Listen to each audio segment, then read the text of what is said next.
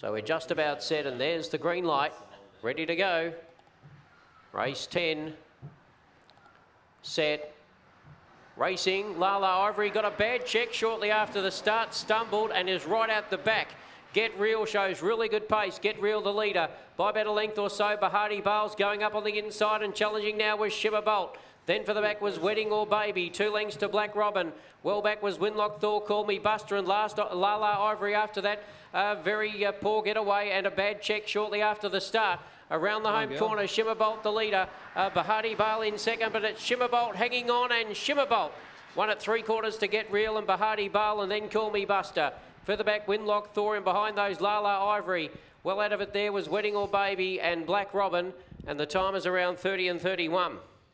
Market mover well, the favourite was out of play shortly after the start. Shimmer Bolt chimed in beautifully down the back, and it's 2, honour 6, for the evening. 5.10, 240. Get Real 560. 2-6-1-5 on the 10th race. At $1.92. And it's 509, 1793, 3029. First split. And the run in is 12.36. Another Shimmer Dog patch. Number 2, Shimmer Bolt by Mapunga Blazer, Shimmer Shong, Andrea Daly, would have been there, and the Kui Syndicate.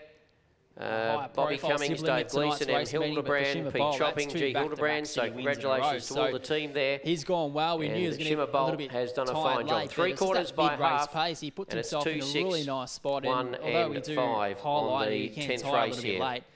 Doesn't matter if you're doing that work mid-race and putting yourself in. So the winner by Mapunga Blazer, Shimmer Song, win number 6.